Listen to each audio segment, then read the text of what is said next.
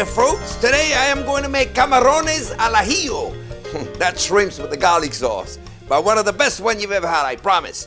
We got a little bit of olive oil going on right here, and we got some black tiger shrimps.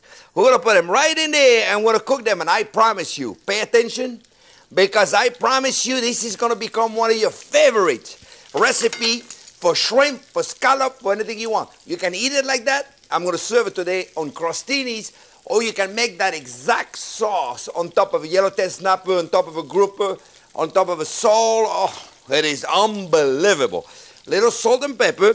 Now I'm using black tiger shrimps because I love the texture. You can use any kind of shrimp you want, any kind of scallop you want. Shrimps do not take very long to cook.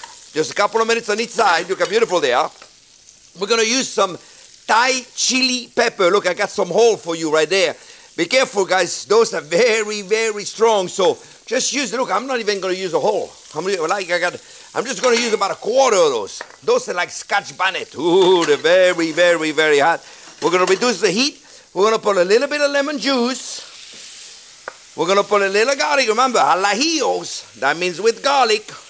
And we got the garlic going on right here.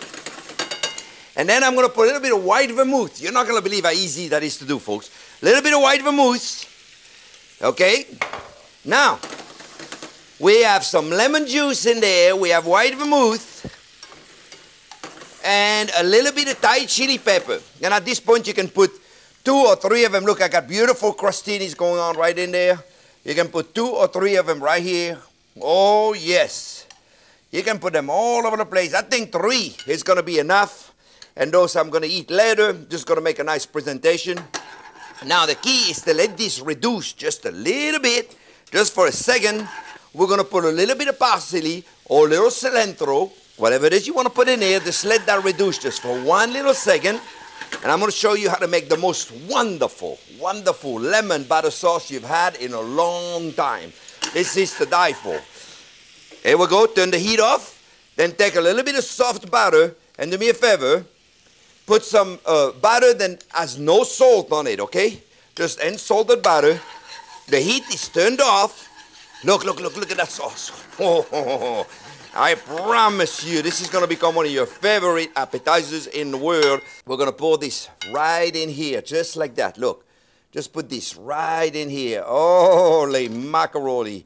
If you could be here right now and smell this delicious fragrance, the little bit of butter sauce is going to soften just so lightly the crostini underneath, and I promise you it is going to be a phenomenal experience. You are going to love it.